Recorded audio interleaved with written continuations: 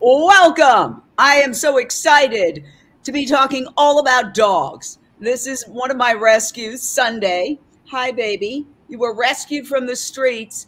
And so we are talking about how to rescue dogs from all sorts of situations, from being lost, as well as not eating an optimal diet. How can we get them even healthier? So I'm going to let you run along while we talk to some experts. We are so delighted to have Rob Adams here today, and he is going to be talking about a new way to bring your pet home, gpcsmart.com. Absolutely amazing high-tech solution to bring your dog home if your dog gets lost before your dog races out of the neighborhood. So stand by for that. But first, we are going to go to our very special guests. We have two esteemed doctors with us today who have done an extraordinary study. Dr. Tona Melgarejo, tell us what you have studied in terms of dog diets and what you say you have learned. And I must start by saying, as we do with all medical broadcasts, this broadcast is for educational purposes only and does not substitute for professional medical advice. We obviously do not know your dog personally. Consult a medical professional or healthcare provider before any changes to your dog's diet. That being said, tell us about your study, doctor. Thank you, Jane. I'll summarize my study. We included, it was a feeding trial. We decided to test scientifically and systematically what is the effect of a 100% plant-based diet in dogs. And we decided to do it with clinically healthy client-owned dogs. We didn't use any caged dogs. We used dogs that they were living in loving homes here in Los Angeles County. So we had adult dogs from 1 year to 9 years of age. And then all of them, they were being fed at that point meat-based diet. So we transitioned in 1 week from a meat-based diet to a plant-based diet, commercially available plant-based diet that is well-balanced. And we tested that food before starting our feeding trial. And then after that week, we followed those 15 dogs for a year. And every 3 months, we brought back the dogs, and we did a very thorough physical examination. And then we collected blood and urine, and we measured approximately 100 parameters every single time the dogs were here in the hospital. And we followed them for a year.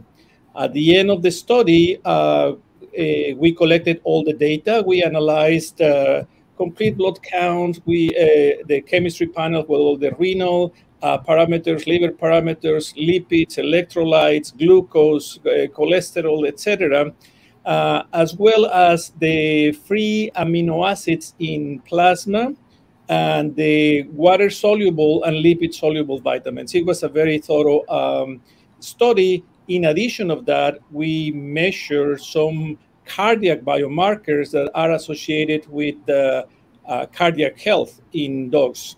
The results of the study surprised us because we found out that actually the clinically healthy dogs that we started with, they were happy, healthy dogs, most of them from our staff and students here at the College of Veterinary Medicine at Western University. At the end of the 12 months, they were healthier. And how was that possible? Because usually when you go to the doctor, to your veterinarian, they check a set of parameters, a set of tests just to evaluate the health of your pet. But in this case, we wanted to go deeper and evaluate not only the clinical, but also the nutritional and the systemic health in our dogs. And we found out that actually they thrive, the dogs thrive on a plant-based diet. And some of the parameters at the beginning, for example, vitamin D, that is a very important lipid-soluble vitamin, was lower than normal in 7 out of the 15 dogs. So they were vitamin D insufficient. Even though they were clinically healthy, they were not showing any clinical signs. At the end of the 1 year, all the dogs were within normal limits of the vitamin D. And we have talked, well, at that time, we did talk to clients every month, and how is your dog doing? Do you have any concerns, any problems? And most of the clients said, my dog is healthier, is happy, has more energy. The fecal material is very easy to clean. We are very happy with the feeding trial. So just to summarize everything, we completed that in a scientific, systematic way. We documented every parameter, everything that we did, and we uploaded this data in a preprint platform so the scientific world and anyone with an internet can go and check our results. So this is what we did. Can I ask you, is it okay to mention what dog food you used? Did you use a commercial dog food? Yes, we did use a commercial dog food, and we had different choices because there are several, not a lot, but there are several choices in United States that we can actually go and purchase directly from the market. So we evaluated several diets, and we sent the diet to a third party, a specialized lab that actually gave us or analyzed the diet for all the nutrients that they need to be there as a recommendation from the AFCO and the National Research Council. And one particular diet actually passed all the results that we wanted to check, because we wanted to make sure that we had a diet, commercially available diet, pellet, that actually fulfill all the requirements before we transition the dog. And it was a pellet version. And I think the headquarters are in San Francisco, and the name of the food is B/dog, B-Dog. Just for to avoid any conflict of interest, Yes. we did not receive any money from B-Dog. We purchased the food, we purchased the treats, because we wanted to avoid any suspicion that, oh, B-Dog paid for your study, therefore you're reporting this. That was not the case. The study cost us close to $200,000 to complete, and every penny came from amazing donors and friends that believe in this study, and through fundraising and direct donations from intelligent philanthropists, we were able to finish this. All right. And full disclosure, the dogs you were looking at were not dogs involved in the study. Those are my two rescues. And just by coincidence, they happen to eat V-Dog. So there you go. This is a very important study for quite a few reasons. We're going to get into them, but I think we have a caller already. Michael, your question or thought for the two scientists who conducted this vegan dog food study. Yeah, hi, good morning, everyone. This is a great topic. My fur companion is an 8-year-old Shih Tzu, and we've been together for about 6 years. And since that time, he's been on a totally vegan diet. But about 2 years ago, during like a routine checkup, my vet diagnosed him with a heart murmur, and he began to take daily medication for that condition. And he actually has an echocardiogram scheduled coming up. But my vet also mentioned to me that about a year ago, that when his condition wasn't improving, that a grain-free food is not good for his heart. So, what is your opinion on that? I will let Dr. Annika Line, who is a residency trained in small animal cardiology at University of Pennsylvania, answer your question. So it's a great question. It's an important question. So the Food and Drug Administration released several summaries in the sense of an unusual number of dogs being diagnosed with what is called dilated cardiomyopathy on what initially was coined the Beck diet, so boutique brands, exotic meats, and grain-free. So it's been you can say, ongoing conversation. Now, what's important to keep in mind is that there hasn't at this point been studies to say what is actual causation. So, and of course, this is one, you know, particular case, and you have a relationship between you being the client and the provider, and then of course the patient, your dog. So in each case, every person has to, of course, make a decision based on those recommendations. What is important is that dilated cardiomyopathy is something that we typically see in certain breeds. Typically, we see DCM that has some sort of genetic component. So the Doberman Pinscher is one breed that we see with very high frequency with DCM. Now, the reason that the FDA was releasing these news releases over several years was that DCM was occurring in more atypical breeds. And the conversation has been ongoing. And in the veterinary literature, you'll see, again, studies attempting to try to find what is causation, in the sense of saying what specifically is it that seems to be causing the heart muscle disease in these particular patients. And you can say that the jury is still out. And of course, some clinicians will sort of be on, you know, the cautious side and say, well, rather stick to specific type of diets that are from some of the larger companies. So it's a conversation that is important to have, and it's something that each individual, of course, needs to have with the provider, the individual veterinarian, and what you ultimately end up, you know, deciding as being the client. But again, you cannot pinpoint and say, you know, this is exactly the cause in these cases. So I think that's a very long story short, but it's an important question for sure.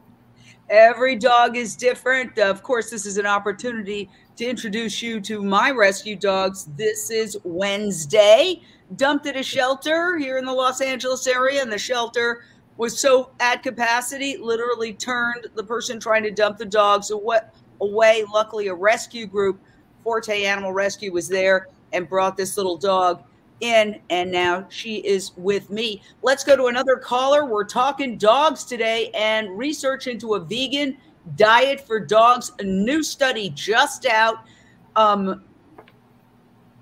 Nilofar in Dallas, Texas, your question or thought to our panel.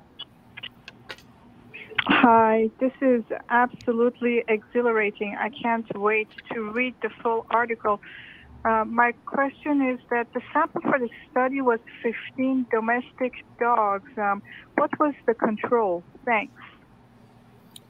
Thank you very much. This is a very good question. So after talking to nutritionists from the human side and animal nutritionists, we decided to do the 15-dog study using the dogs as their own controls. Usually when you have to have a very good study, you need to have controls that are gender match and age match. So if you have a 3-year-old male boxer, you need to look for, ideally, a 3-year-old male boxer, feed this dog a vegan diet and feed this dog a meat-based diet. However, we decided at that point that we could take samples before switching and transitioning to the plant-based diet and use the same animals as their own controls. And that's perfectly valid and actually make the study stronger, because statistically is appropriate and scientifically it is perfectly fine to do that. So their own dogs were their controls.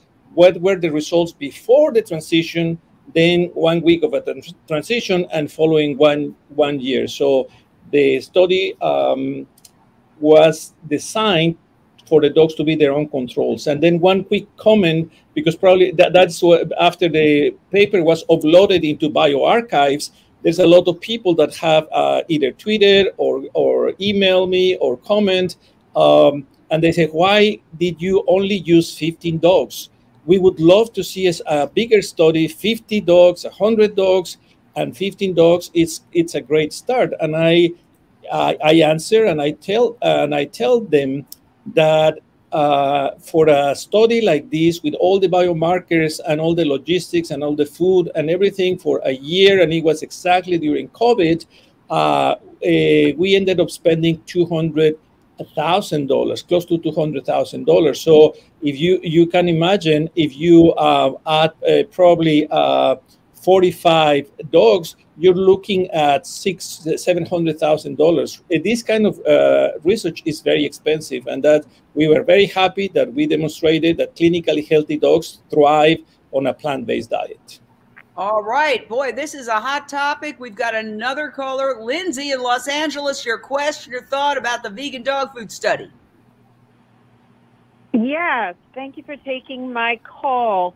My question is, if someone is just adopting a dog and they want to try the vegan diet, but they've heard some of these other stories about certain conditions that we're discussing here that could happen, particularly with the heart, what would be a safe way for them to put their dog on the vegan diet and monitor them to make sure that there aren't any problems? Annika, would you like to answer, or do you want me to answer, Dr. Rita? Take it, Annika. Very good. So of course, as we, I think, all can agree on, we want to make sure that we're not inadvertently doing something that ends up having an adverse impact on canine health. And as you're saying, you want to be very mindful if you're introducing a new dog to your household and a new type of diet. Now, I think what we need to keep in mind and not lose track of is there have been certain, you could say, type of nutritional frameworks that have been, fundamentally vilified, right? The studies that have been done in context or in response to the FDA news releases, if you actually go in, and this is available online, those news releases and the data that was gathered, those were a lot of type of diets containing meats. So the conversation, I think, that is very, very important to stress, we're not talking about those being meat-free versus plant-based. If you go to the FDA, you look at the news releases, you actually take time, look at the data, the reported cases, the types of diets and the brands, those were by and large meat-containing brands. So it's not a conversation where we're saying, oh, if you exclude these type of ingredients, meaning the meat from the diet, you're at higher risk. We don't have, those type of data, and that's not the concern. Now, if you have an individual where you as a client, as an individual, because of this information being out there in the public space, where you have a higher level of concern and you really want to make sure to do something extra, of course, there's always the opportunity of bringing in the dogs, of course, for more frequent health exams to make sure that if it is an adult individual and it is an individual where you wouldn't necessarily anticipate to hear heart murmurs for other reasons. And I'm saying this because you can have the small breed dogs that at a more mature, older age may be developing what's called chronic valve disease that is not related to this conversation. So you can do the more healthy, frequent health checks, of course, talk to the veterinary practitioner, make sure they do a thorough auscultation. Of course, you do the monitoring on a daily basis, making sure that there's no changes with regard to activity level. There's nothing that, makes you worried. And that is a way to monitor. Of course, unless there's something that is a cause for concern, you wouldn't typically go in and do more complete type of cardiac work on that. Somehow there needs to be an indication for doing that. All right. I want to point out that this study was presented at the Western Veterinary Conference in Las Vegas, Nevada in February of 2023. And the Western Veterinary Conference is the largest vet conference, arguably one of the largest vet conferences in America, with 18,000 people attending.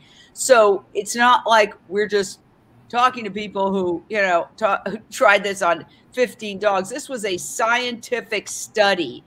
And, your credentials as veterinarians are very, very deep and profound. And normally I wouldn't ask the credentials of somebody I'm interviewing, but I think that this is such an important study and it's such an important topic that it would be good to know a little bit about both of you and where you've been in terms of research and your history as part of this discussion. Maybe we start with you, Tona, and then we'll go to Annika. Thank you, Jane. So I graduated from the National Autonomous University of Mexico in Mexico City, which happens to be the only accredited university in Latin America, meaning that when you graduate from La UNAM, you can come, take the boards, and start practicing. The rest of Latin America and a lot of European and Asian countries, they don't have that privilege. There are very few universities that are accredited by the American Veterinary Medical Association. So I graduated from La UNAM. I came to the States and I got my master's in clinical science and my PhD in pathobiology at Purdue University in Indiana. Following that, I did an internship, a small animal medicine and surgery internship at Texas A&M. And then I moved to University of Pennsylvania in Philadelphia to complete a small animal internal residency at that point. In between that, I went also to North Carolina State because I did a postdoctoral fellowship working with Dr. Baden there. After that, I went to Kansas State University. I work at the College of Vet Medicine. I also work at the College of Human Ecology, specifically in the Department of Human Nutrition, doing comparative nutrition for 15 years. So we are very well aware of the clinical research in humans and in dogs. And 6 years ago, I was hired as a professor of translational medicine here at Western University at Pomona. Oh, great. Thank you. And Annika, Dr. Linde, I should say. Sure. Thank you. So I'm from Copenhagen, Denmark. So my veterinary medical degree was from Copenhagen, what is now University of Copenhagen. So I specialized very early on in clinical cardiology. And here, of course, we're talking veterinary cardiology. I was involved in what we have talked about now with clinical research, meaning client and dogs, of course, living in settings, households, etc., that type of research. I was recruited to University of Pennsylvania, and that's where I did my residency and a lectureship in veterinary cardiology. And again, working with what we refer to as client-owned dogs, but meaning companion dogs living in normal households, studying various types of naturally occurring cardiac diseases. And I went on to pursue a PhD in physiology, immunology, and was for some time at Texas A&M at the DeBakey Institute, and finished the PhD at Kansas State University. And as was mentioned just before, we also work very, very collaboratively with the human nutrition department. And I also did graduate work in nutrition in addition to the PhD in physiology. And over the years, we have worked interdisciplinary, which led me also to pursue an MPH through the School of Public Health at UC Berkeley. So you could say the summary of it is that we have a highly collaborative interdisciplinary approach to the work that we're doing, and working on what is a species relevant ethical type of research, and things that have translational value, and things that can do something good in a bigger sort of scheme of things, and be of benefit to canine health, human health, environmental health, and just makes a lot of sense to be involved in. Thank you. Okay, and the reason I say that is these two obviously have an incredible curriculum vitae. They have many, many years of experience at top universities. So it's not just two people saying, hey, go eat vegan dog food. And full disclosure, these are not dogs who were involved in the study. These are my two rescues who just by coincidence happen to eat the same dog food. So you're looking at them eating the V-Dog pellets that were similar or identical to the ones that are involved in the study. The reason I bring all that up is that, you know, just like when humans go to doctors, how many times has a human doctor said to people, well, you've got to eat meat. Where are you going to get your protein? Because they just reflect society. And so while we certainly say that the broadcast you're seeing is for educational purposes only and does not substitute for professional medical advice. Consult a medical professional or healthcare provider before any changes to your dog's diet. And we also say that we don't know your dog personally. I'm not a vet. So this is simply a discussion. But it is true that culturally, just like human doctors often push meat and dairy on human patients, when we know for a fact that it's completely unnecessary for people to eat animals. And many of us are thriving and have better health statistics than the average person who's eating animals. It's the same thing with vets. I've had it. My dogs are vegan dogs. I've had the experience with vets where they are just culturally programmed. So have you gotten resistance based on that, Dr. Melgarejo? Yeah, it's a very interesting comment. We have been teaching our students for decades that dogs and cats are carnivores. And there is scientific evidence, strong scientific evidence, Harvard University, MIT, European universities, not just any university, that they have studied the dog's gastrointestinal system, that have documented that the dog is an amazing digester of carbohydrates compared to the wolf. If you put it in a context, the wolf has one, let's say, a number one in the capacity of digesting carbohydrates. And then when you look at the dogs, with everything that they have studied, they are looking at 60 to 80 times more efficiency in the dog system. So we know that the dogs are great starch digesters. So when you present the evidence to students, there's resistance, because by tradition they believe that the dog needs meat. And even with our colleagues here at the college, it's very difficult for them to understand. This is the longest study that has ever been published in a medical literature in the last century, where we demonstrated scientifically that dogs can thrive at least for a year with a plant-based diet. But this is just one of the many studies that we need to put out. I have been recommending diets for my patients with atopic allergies, inflammatory bowel disease, but those are anecdotal. We need to actually publish these papers, prospective studies, to demonstrate that's the case. I had a beautiful Siamese cat, and my cat was for 10 years vegan. Well, may I make a suggestion? Let's leave cats out of this discussion. Okay. It's enough with the dogs right now. Okay. We got another caller. Yes, Tracy in San Diego, your question or thought for the scientists who published this vegan dog food study. Tracy. Oh, hey, this is Tracy. Hi. Yeah, I just wanted to say congratulations. And yeah, my dogs, I've had vegan dogs for so many years. And right now I'm making my own dog food. I'm using some kibble and I'm mixing it in, and I'm making my own, kind of like a stew in the Instant Pot with lentils and grains and a bunch of vegetables.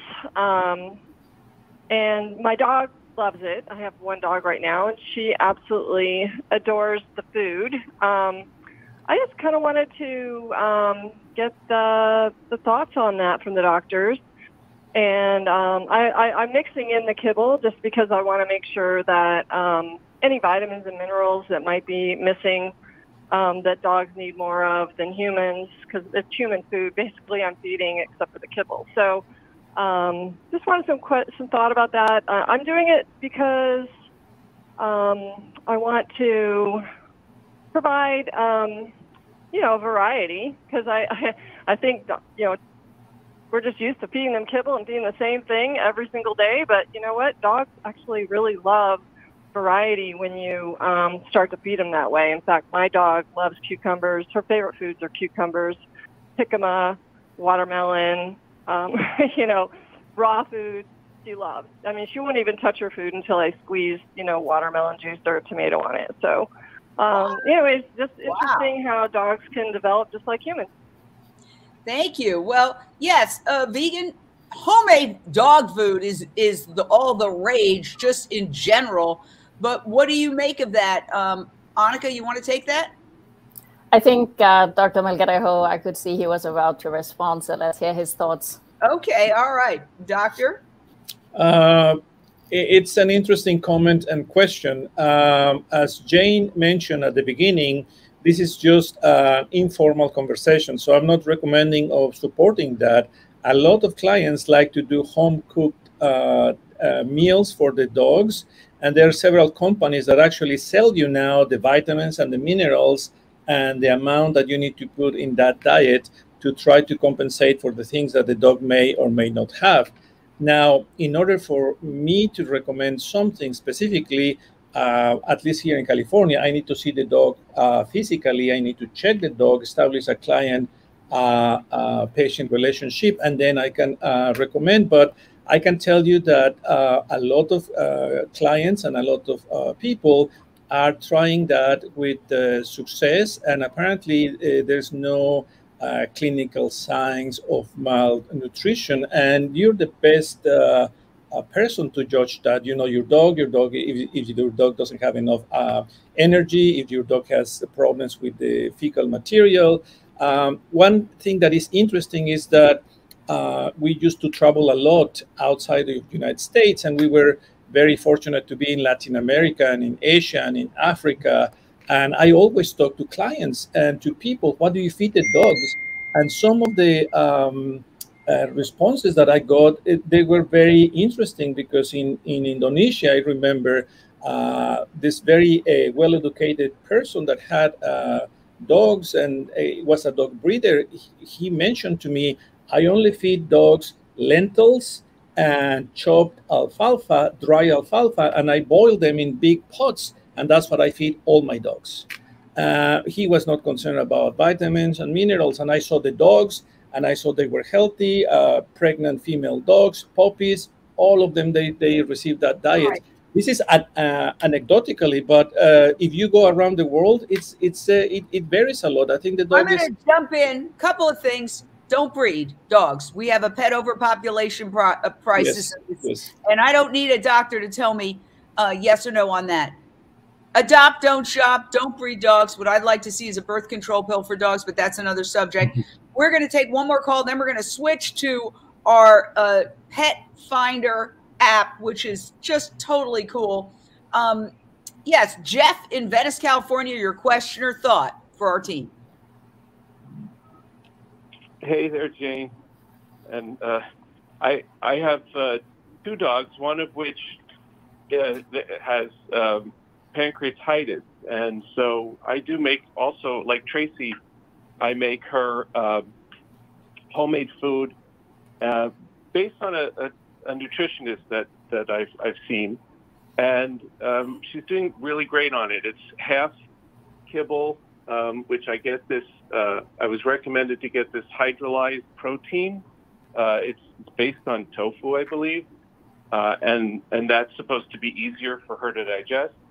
And then I add to it some, powder, nutrition powder called Balance IT, and then lots of brown rice and stuff. So, and she loves it. She's doing great on it. It's really helped her digestion.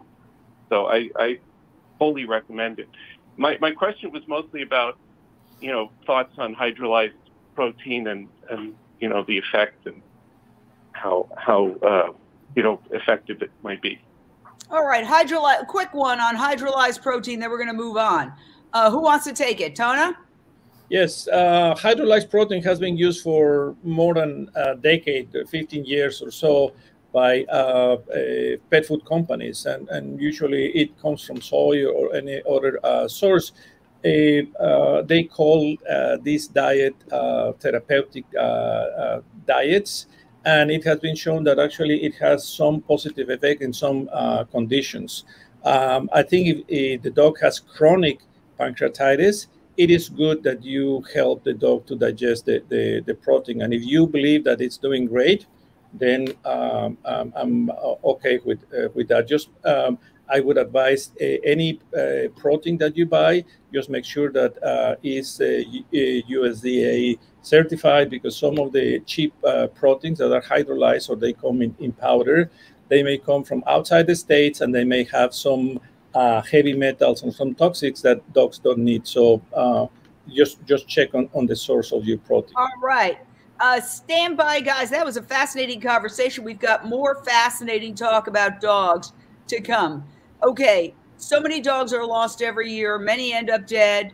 It's a tragedy that is totally preventable. There is a new product that was brought to my attention called GPC Smart. It's a little tag you can add onto your dog's collar. Check this out. It's really, really interesting how it works. 1 out of 3 pets will go missing in their lifetime, or 10 million pets each year. Less than half will make it back home. When your pet goes missing, time is of the essence. GPC Smart has devised a modern solution to quickly and easily reunite you with your lost pet. It's called the GPC Smart Safety Tag. With the GPC Smart Safety Tag, whoever finds your pet automatically retrieve the pet's profile by tapping the NFC or scanning the QR code on the back of the tag using your smartphone's camera.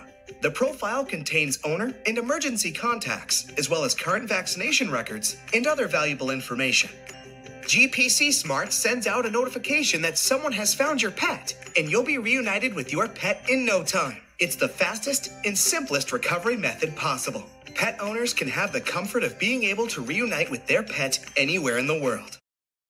Wow. And you can visit gpcsmart.com to learn more. We're going to go straight out to Rob Adams, who is the representative for this today. Rob, tell us why you think this is effective. And, you know, I hope so, because I don't know about you, but in my neighborhood, all the time, dogs lost, and you see them running by, literally, because when they're scared, they run. You can't catch them. Once they get out of the neighborhood, it's so hard to find them. But if you can grab them and see immediately, boom, there's where they live. That's a huge benefit. Tell us about it, Rob. So one of the things that makes this in particular so much better is it's meant to replace the metal tags in total, because when you have a metal tag, you might have old information on there. And let's say somebody calls you, they found your dog, but you don't answer the phone. You don't know where your dog is still. What this does is you have the tag on the dog, you find the dog, you scan it with your phone, and it pings you that where the location of your dog is at that moment. So it's not a matter of whether you answer the phone or not.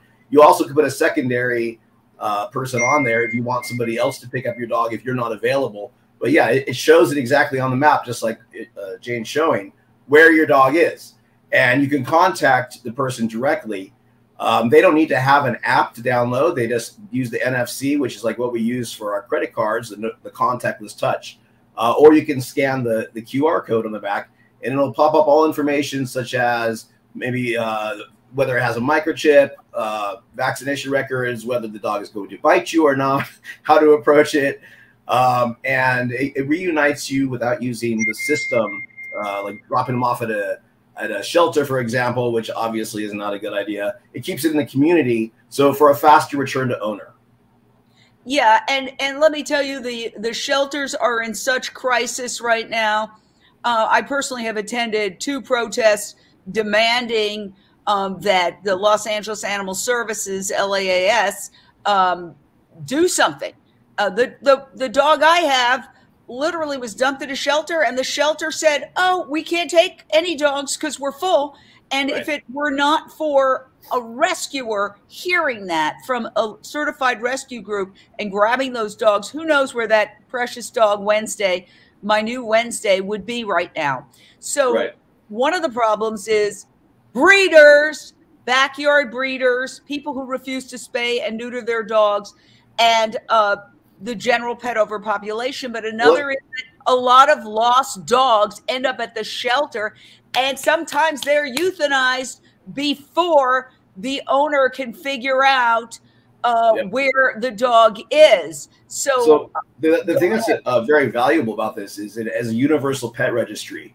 So, for example, now speaking of shelters, there's many different levels of this. The tags are for personal, like pet parents, I like to say. There's different versions. There's microchips as well, which we also would, say is always better to have your dog microchipped as well as have a tag on it. And there's also emergency responders. You could put tags around, like say if you have goats or you have a sanctuary, it's meant to be a universal system where every animal that you have should have some kind of identification and should be able to be found.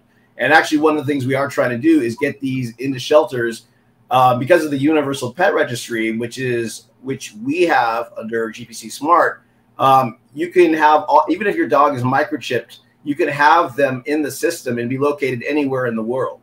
So you could be in Europe right now and it'd be pinged that your dog is now in Bakersfield, and and attend to it that way. But we're trying to make it one big registry where because what happens is you go out of jurisdiction with certain licensing. So let's say San Bernardino County has information about your dog, but now they're not there anymore. Now they're in Los Angeles County. Well, the time it takes an animal control to find somebody over there to answer the phone, to also finally find the person, and what if you're in a different, they would get phone calls back. Your dog might be euthanized in that time. So it's the way to truly, and if you truly care about your pets, which you should, obviously, to have the backup system on a universal basis where everybody can go to one spot and find the information that you need. Well, there you go. Like I said, it doesn't use the resources. It saves money. It doesn't use resources that are already overdone and that have been failing us for so long. And what I liked about it also, it's very light. Yes. Now, full disclosure, my dogs have Apple AirTags. Right. And it's not mutually exclusive.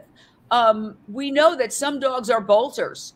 Okay. Some dogs have escaped repeatedly, run away repeatedly. I don't know if you're on, for example, Nextdoor. Every time I look on Nextdoor, there's a lost pet. Yep. And then everybody gets hysterical. We're all looking. I can't tell you how many times I've gone at night with a high-powered flashlight looking for a dog. And, if you can catch a dog before they get out of the neighborhood, that is the key. But as you said, wherever they end up, somebody finds the dog, just scans this, boom, it alerts the person whose dog it is on the receiving end. Boom, it's the dog. Your dog has been found. Where is your dog? You can jump in the car and head right over there. So what's really valuable about it in the opposite side of the AirPod is it's not battery operated. Lots of dogs swallow batteries, and it is not good, obviously. Getting them when you're in an area that doesn't have good reception, your AirPod isn't going to communicate to anybody. So what this is on the FirstNet responder system, which is the one that emergency responders use in emergencies. So everything else goes down, they're still up. And so that's another thing that's a huge advantage to this one over what you have out there. Also, this is for everybody. It's not a matter of you have to spend $100 or $1,000. There's no subscription required. This is affordable for everybody. And Rob, I understand that you're also working with some shelters or some kind of rescues. Explain that. So there's also fundraising and grants that are available through this. You can get so we are trying to get it into the shelter system. So I'm trying to get some meetings down to get some people to talk to legislation. Like Representative Ted Lieu had just made that announcement about making it mandatory, for spay and neuter and getting these ID microchips and stuff. And we're already ready to go on that. So I'm trying to get it to them because this is ready to roll off the racks right now. If you're a rescue, for example, there's different tiers of this. You can do fundraising without having to come up with the money in advance. You could set up a fundraiser. We can help you do that. Set up a fundraiser, get the money. The cost to you would only be $10. So you could charge whatever you want to benefit your rescue or whatever, your sanctuary, whatever it is that you have. So the benefit to rescues is huge. There are grants available to make this citywide for shelters in particular. So you can use it for example, like for gear, for food, for anything that you need it for. It's not specifically for just one thing. You could also, if you have a promotional like event or whatever, like UnchainedTV, you want to have these, say, instead of Bring My Pet Home, say UnchainedTV on them. they could be personalized to your personal rescue, your company, or whatever else you have. But the importance is to have it on. There's a lot of options available beyond just the pet owner. Like I said, so we'd love to discuss. If you want information on that, you can contact. If you want me to tell you, or you want to put it up. Right. GPCsmart.com to learn more. I want to spend the last couple of minutes just talking about the overall issue here of, here it is, 2023. We're building spaceships to Mars, and we still can't figure out the pet overpopulation problem in the United States of America and in leading cities like Los Angeles, where there is a pet overpopulation problem. And there's been, it's not me saying this alone, there's protests, there's rallies. There was an overwhelming, almost hysterical response when there was the city council held a special hearing on the state of the animal shelters. Why is it that Dr. Melgarejo, we haven't come up with a birth control pill for dogs yet? I've heard urban myths about it, that maybe, people have come up with a 2-pill or something. Obviously, these are myths, so don't be assuming that I'm saying that. But why the heck not?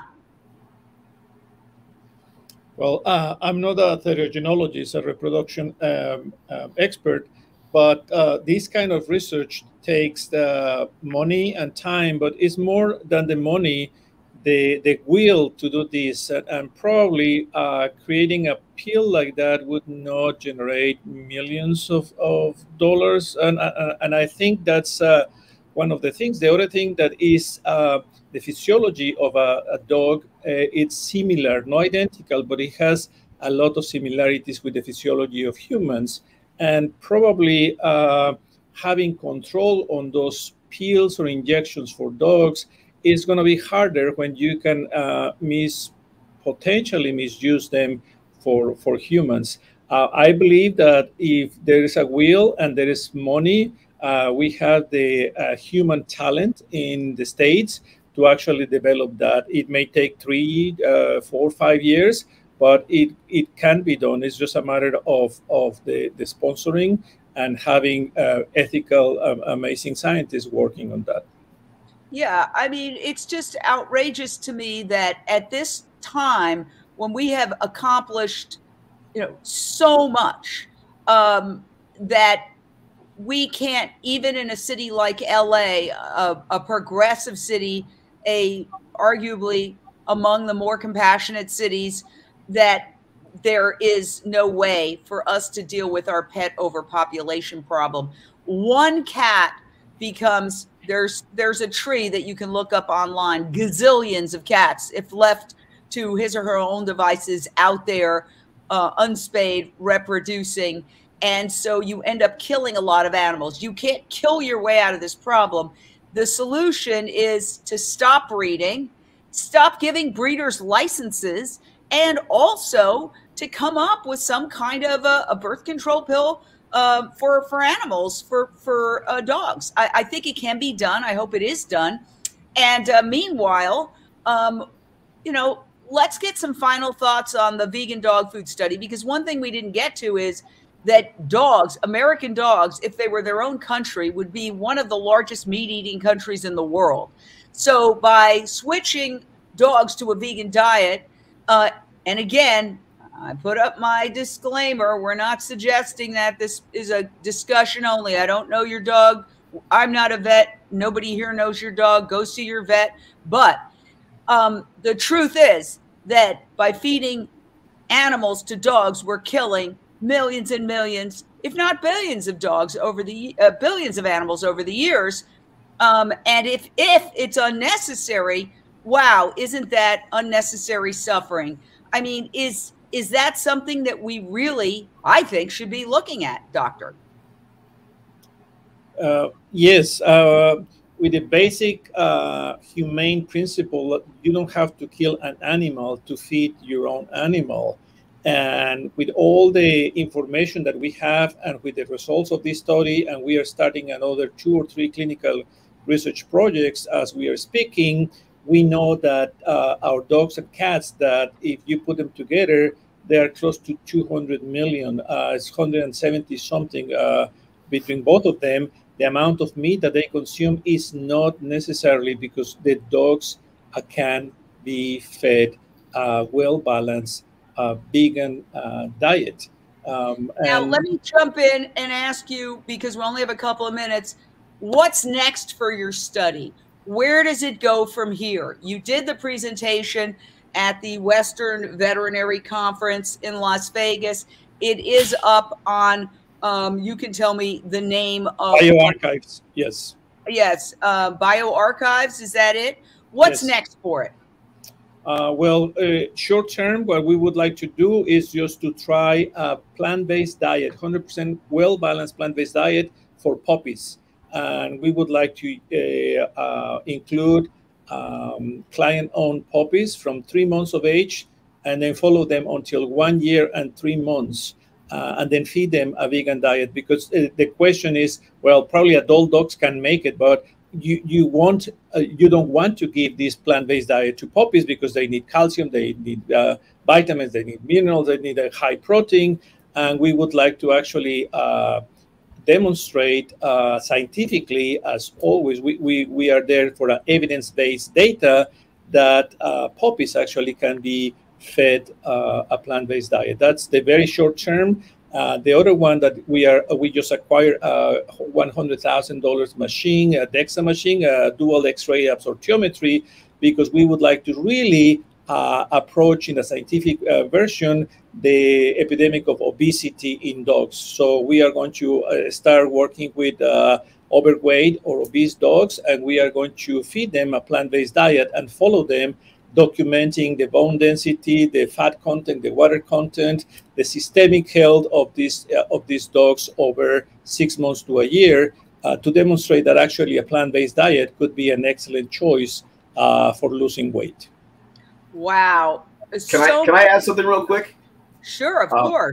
I'm a dog trainer, and normally people use like chicken or something, cheese for treats or whatever, and I actually use Light Life Smart Dogs. I don't use the meat, and they are perfectly happy with that.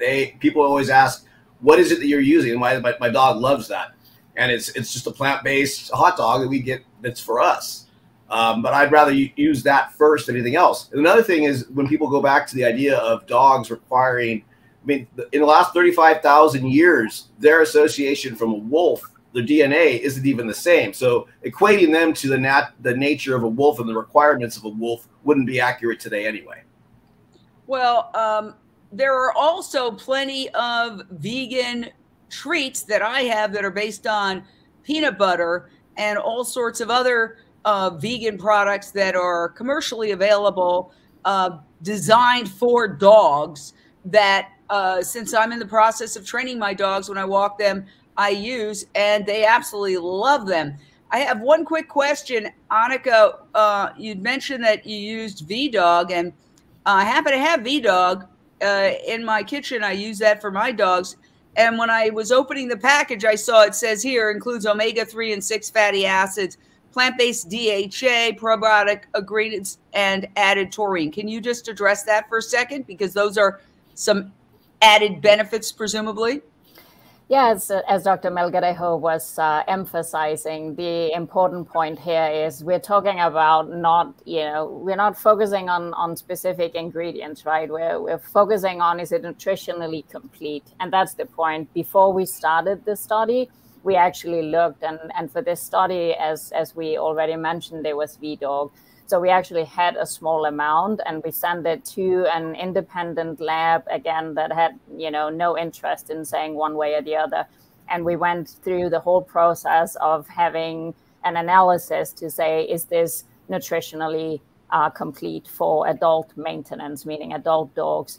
And short answer, again, is yes. And of course, in this instance, every single, you can say, essential nutrient is from non-animal products, right? So that's why, of course, from a marketing standpoint, that you see these things on the product as you're opening the bag. So, and that's important for any product that we are evaluating in context of clinical research, the starting point would be to say, is this actually nutritionally complete? Is this adhering to what is recommended, EFCO, the guidelines for adult maintenance?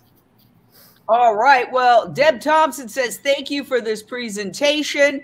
And I would like to say thank you all for joining us. It was a very fascinating discussion. Americans love their dogs. And of course, at Unchained TV, we are trying to tell Americans and everyone around the world, love all animals. They're more like your dogs than you know. We're going to see you next time here on Unchained TV. Thank you so very much for joining us, and make sure to download the Unchained TV app. It's absolutely free. You can download it on your phone or on your TV. So be a part of the Unchained TV team. Thank you.